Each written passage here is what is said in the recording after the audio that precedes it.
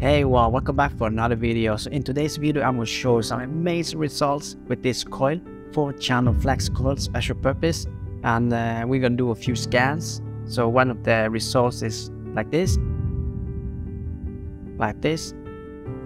and this. Without further ado, stick around and I will show you.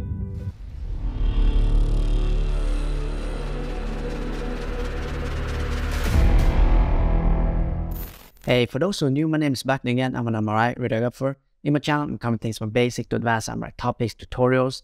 If you haven't subscribed yet, considering doing so.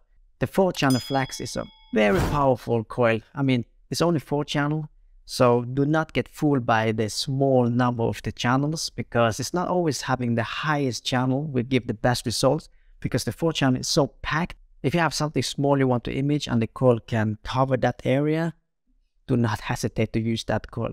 Like I mentioned, the penetration of this coil is not far. Also, the coverage is not big, so it's very dedicated. And I'm going to show you some results with orbits today. And yeah, let's go to the scan and I'll show you. All right, before we do the scanning, I just want to show you how we did position the coil. So this is me lying on the scanner. We have 3T. And you can see the coil is somehow wrapped around one eye. This is the orbits I want to image, so I put the coil like that. And yeah, so let's show you the scanning part. So I did a few 2D sequences at T2, and as you can see here, the resolution is high. The scan time is not that kind of high either. We're using deep learning here, so this sequence takes around 2.5 minutes. And then we did a T2, T1, also diffusion. A lot of sequences we just test around and see how far we could go with this coil, and I will show you some of the results pretty soon. So we did a coronal, we did transversal, oblique, all kind of different positions. So let's go and see some of the results. All right, so this is the results. This is oblique coronal. You can see the details here, the muscle. You can see the muscle right here. There are so much details. As I said, it's a very dedicated coil. So if you go out here, you can see the burn right here. It's too much signal intensity.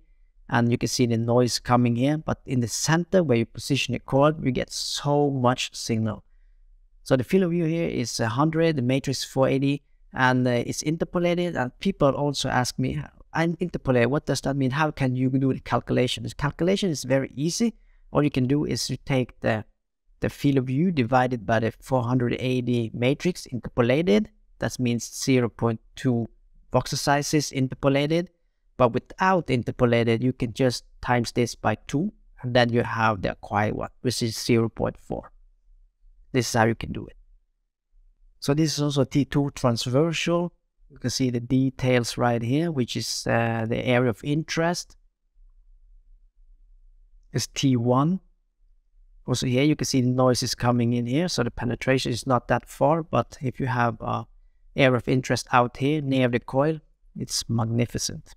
A stir, I'm just wondering if the stir was good enough for this kind of purpose. It is. Only 2 minutes with the deep learning on. So the position of the coil is very important. It's very, very important. As you can see at the sagittal, there are so much details in the images right here. But it's also a little bit difficult imaging the orbits because it demands you to lie still, relax. But if you keep moving the eye, it's a lost case. So it's important to give enough information and the patient know how to lie there. And the diffusion, we're using the diffusion Zoom In Pro. It seems to be working as well. So it's amazing. Took around 3 minutes here with a very small field of view. 75, and then we did the zoom it. I also have a calculator right here. Well, that's it, guys. I hope you find this video valuable or interesting. Before we close up, I do have a question for you. Have you used this coil before? If so, let me know in the comment section down below. If you like this video, do not forget to push the like button and hit the subscribe, hit the notification bell so we get a ding ding whenever next time I'm putting out a video. Until next time, take care and I will catch up with you.